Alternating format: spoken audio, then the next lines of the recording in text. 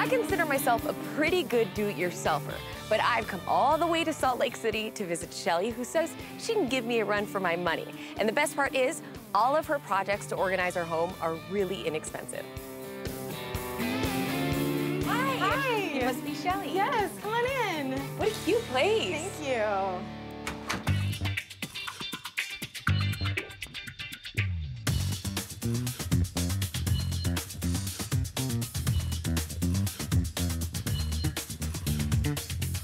Your thing is doing DIY projects Yes. to organize your space. Yeah.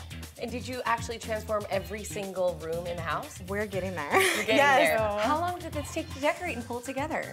We started restyling our house about 2 years ago. What got you started organizing and doing all these projects? I think a lot of the need came from the fact that we felt like our house wasn't a reflection of us. It was kind of dark and dated a little bit, even though it was a new home.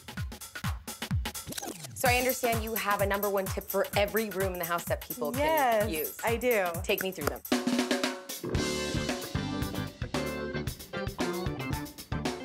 Okay, so the first tip that we have here is in this hallway, and it's these Velcro picture hanging strips. They're awesome because you can mount these photos and frames on the wall without having to worry about anyone bumping them and moving them. Right, and so nice. they don't get crooked all the time. Can I take it down?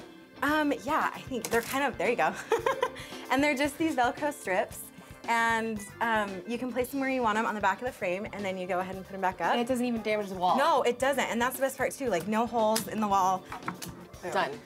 So nice, right? Love that. What an adorable laundry room. Thank you. What is this? Okay, this is our wanted board. It was came out of a necessity for lost socks, gloves, and all those other crazy things that go floating around in the laundry room. That is so cute. It's just a piece of wood and some clothespins. Hi, girls. Say hi. What a cute bedroom. This is adorable. Thank you. How do you guys keep it so neat? Under the bed. Under the bed? What's under the bed? Our shoes. Your shoes? How? Oh, how cute. Oh my gosh, it's just a drawer. It's a really easy way to keep them organized because you don't have space in the closet. That is a great idea. Do you guys like being so cute? Yeah. So do I.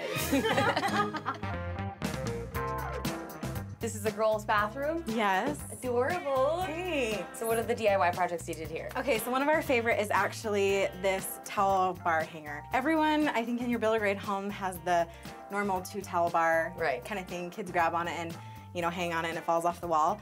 So a really simple solution for us is that we took cabinet knobs on them.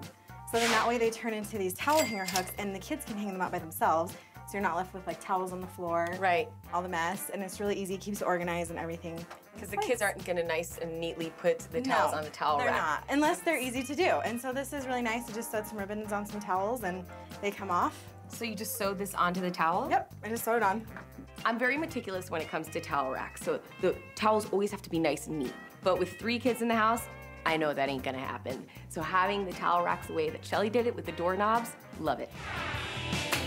This house is really a place of inspiration because there's nothing here that you can't implement in your own house with your own 2 hands.